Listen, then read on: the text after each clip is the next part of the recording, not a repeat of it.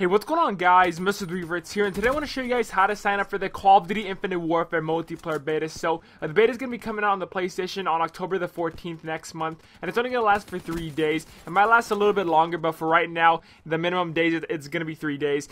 And the Xbox One date hasn't been revealed to us yet. It's probably going to be like a day or two after the PlayStation beta, and it's probably going to last the same amount of days as well. And sadly, there's not going to be a beta for the PC users, so keep that in mind, guys. But to sign up for the beta, there should have been a code somewhere on your receipt from whatever retail store you pre-ordered the game from. But if you pre-ordered on the PlayStation or the Xbox, they haven't revealed to us yet on how to get a code that way.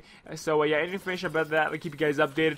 I'm pretty sure they're gonna do like a pre-download for the beta sometime soon. So like I said, any new information we get, I'll make sure to keep you guys updated. But yeah, once you found the code on the receipt, you want to enter it on Call of Duty's website. I have a link in the description where you guys can go to that website easily. And you're gonna want to sign up and create an account if you haven't already done so, and just fill out all the information they ask of you to enter. And then afterwards, you should be good to go. And if you want to check up on your account to see if you're already participating in the beta, there's a link in the description where you guys can go check your current status. And I know there's some of you guys that might have found your code on the receipt but didn't know what it was for, because I think it said like pre-order bonus or something like that, and that was Activision's way of keeping the beta a secret from everyone. So check up on your status if you already entered the beta. And so yeah, I'm pretty excited that a beta is going to be coming to Infinite Warfare, guys, and I really did enjoy my time on the Black Ops 3 beta playing with my friends, so I'm pretty glad that Infinite Warfare is going to have a beta. But the thing is, I don't know if it's technically a beta, because come next month we're pretty much going to be playing the final version of the game. So I really don't think the devs are going to make any major changes in like the 2 weeks the game has until launch date, except for like minor tuning